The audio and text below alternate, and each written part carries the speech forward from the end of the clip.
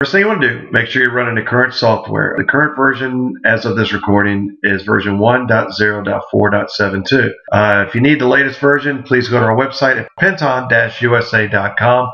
I already have this software launched and I'm connected up to a machine, so let's go in here, and I got a simple little two-room combining system that we just want to do a couple of presets with. One with the two rooms separated with the divider wall and used independently, and another sub preset where we're going to actually have the two rooms combined, the walls open up, so any of the wall plates can be used in any of the rooms. We want to set up a master preset for just background music where none of the wall plates are active whatsoever. So how do we do this? Well, first of all, how does Penton Audio and Artiste do presets? Well, we have two levels of presets. One is a master preset, and the other one is the sub presets, which are basically nested presets of the masters. Now, with the masters, they're used for any changes to the design whatsoever, which means is if we add or delete any of the component modules that you see here, if we change any of the wire or signal routing, those are considered as design changes and have to be saved under master presets. Sub presets are any changes to any of the module's variable or dynamic controls. Like if I open up one of these, any of the buttons or faders or level controllers or selectors or routers that I can change on the fly, just like I'm doing here, mute buttons, level controls, faders, any of that stuff. If I can control it, turn it on or off, or select it, it's considered a variable or dynamic control, and they can be adjusted and then saved under the sub presets. Once again, we have master presets, and then we have nested sub presets under the masters. And for the UAP, there are a total of 32 master presets that you can have on any one single box. And to put that in perspective, that means you can have up to 32 totally different designs in one single UAP system.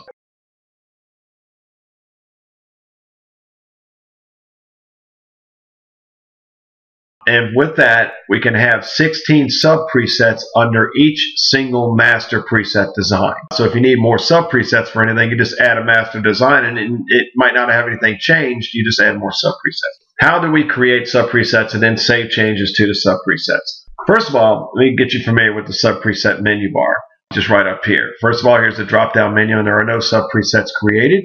The button next to that is the sub preset name button. Next to that is the add button. Then we have the sub preset delete button. Next to that, we have the sub preset save. So after you made your changes, this is how you save it to that sub preset. And then we have the sub preset load, which is how you actually manually switch or load a preset if you're live connected with your PC or wireless tablet, whatever, and controlling the system that way. Otherwise, use any kind of third-party controls, URCs, URC200s, or any of the intelligent controls out there will do the same thing. So what we need to do here in my little combining system, I just want to set up a couple of quick presets. One is a preset with the two rooms separated with the wall, and the two wall plates in one room only go to its room, and the two wall plates in the second room only go to its speakers or its room. These other two global inputs are like background music and page from, say, the hotel or the facility. I want them going to both rooms all the time. How do we do this? Well, the first thing we do is we have to create our sub presets.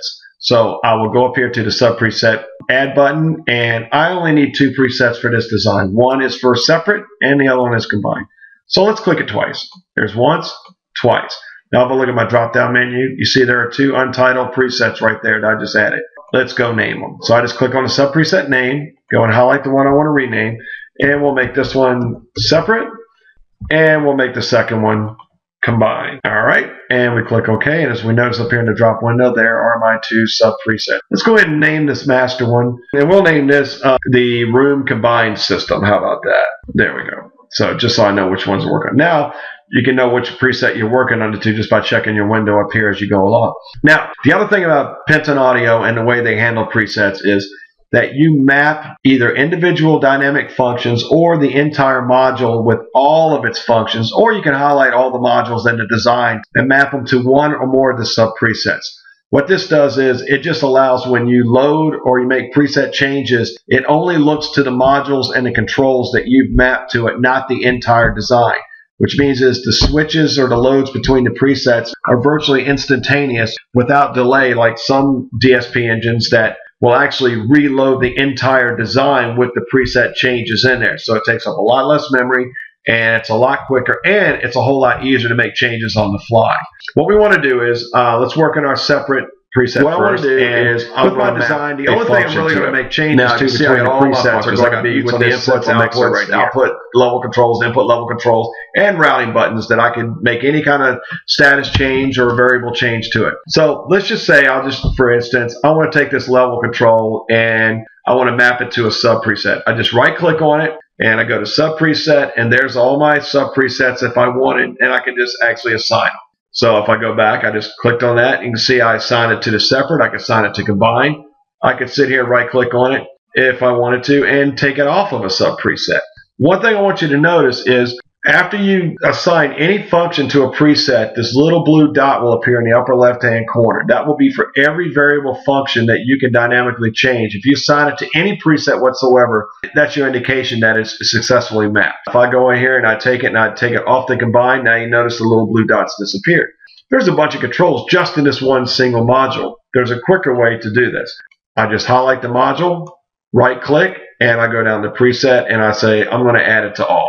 So now, if I open it up, every single variable function within that module, you can see has the blue dot, and that means that I can map any of these functions to any, or save them at this point to the preset because they've been mapped. So that's just a quick way. I could actually highlight every single one of them I wanted to, like I said, right-click and assign them all to either one or all of the presets if I so desire. Now, let's go ahead and make some changes and save them to our preset. So I open up my module. I'm in separate. So what I want to do is I want room 1 stuff, which is on input 1, to go to output 1 for room 1's output. So first thing I want to do is make sure that input 1 is routed to output 1. Same with 2. I got input 2 coming in. I want that going to output 2. There we go. Input 3 is the combine selector. I don't want that going to any of my outputs when I'm in separate mode, so I'll just mute that. The background music and page global sources coming in, I want them going to both rooms at all times. So there you go. Room 1 goes to 1, 2 to 1. 4 goes to both, and the combined selector is muted. That's fine. How we save this is we go up here to the preset save, click it, it's saved. It's as simple as that. Now, let's go make changes for our combined preset. Make sure I'm in the combine window. I say I don't want to mute 3, but I do want to mute 1, and I do want to mute 2, and I don't even need them routed. I'll just take the routing off for fun. And anything coming on input 3, which is all 4 of the plates over here, I want it going to both rooms 1 and 2. So now any of the 4 wall plates will be active for both rooms in a combined mode. That's all my settings. That's all I need to do. I go up here to preset save, and it's saved. I just clicked it. So now let's double check. If I go back here to separate, and remember the preset load, I click it and see there's my separate. If I go up here to combine, and I go back up here to my preset load and click it, there you go. You see all the changes. If you want to see that it really doesn't change anything else because it's not mapped, so watch this. I will sit there, I'll max all these out, which hopefully you would never do. So I'll max all these out or whatever, and we will go to the separate mode, and let's load it. There you go. You notice the changes here? These did not change whatsoever. If I go back to combine, and I load that one in there, you see all the changes here, but see, these did not change whatsoever. They were not mapped to a sub preset, and it just totally ignores them, which means is they stay in whatever state they were in last until somebody changes it. There you go. You have just saved and created your sub presets within your master. Now, quick word on masters. We are in the room combined master. If I just want to go and let's add, there's our master preset add button, and we click it. Now, if we go into the system, look, notice all my whole design has been reset to nothing. I could go right back here to my room combine, open it up, and there's everything with my sub presets and everything.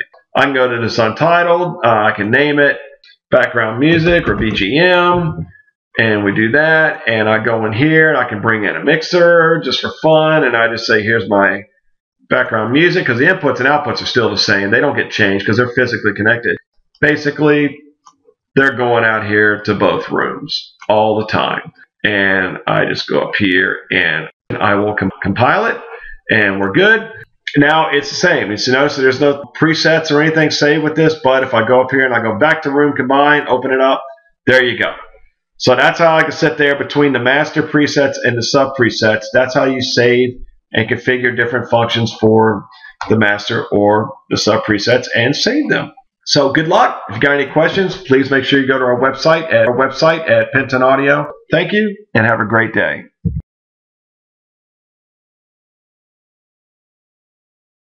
Website at